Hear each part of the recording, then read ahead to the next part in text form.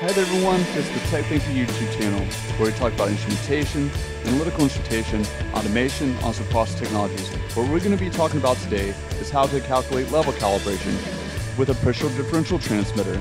First off, what we need to do is calculate the span of calibration. So we're going to write down the question. When measuring a tank filled with water that has a specific gravity 1 and the dry leg has a constituent of a specific gravity of 1.8, we must draw everything out. So here we're going to go ahead and draw everything out. The specific gravity of 1 is what's in the tank, and the height of the tank is indicated by 12 feet. The high pressure side, which is the very bottom of the tank, has a wet leg and a dip leg. And then the pressure transmitter on the right hand side has the low pressure, which is the dry leg, and the constituent specific gravity of 1.8.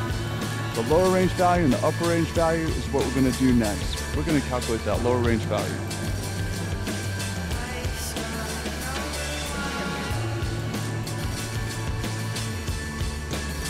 The lower range value, how I like to always say it, is the bottom minus the top. And it's just not the bottom, it's the bottom of the tank. And the top is the top of the constituent. We have to convert that all into inches. So we're going to convert our feet into inches so we can make it into inches of H2O. So the lower range value ends up equaling negative 259.2 inches of H2O. Now we're going to go ahead and calculate the upper range value.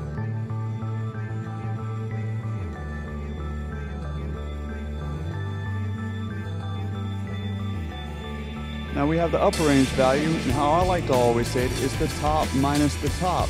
It's not the top, it's the top of the tank minus the top of the constituent. And we want to put that all into inches of H2O. So we're going to convert our feet into inches of H2O. So the upper range value is going to end up equaling negative 115.2 inches of H2O. So now we're going to calculate our span of calibration. The calibrated span's formula is span equals URV minus LRV. The span is equal to the upper range value minus the lower range value.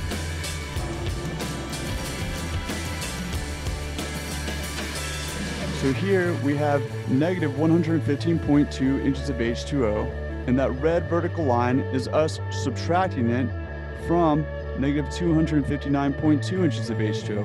When we subtract a number from a negative number, we add the number because it becomes a positive number.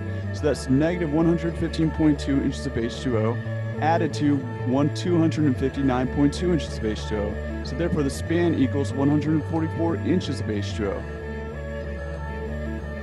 I hope this video did help you out. Thank you for watching. Be sure to thumbs up if this video did help you out, and I'll catch you in the next one.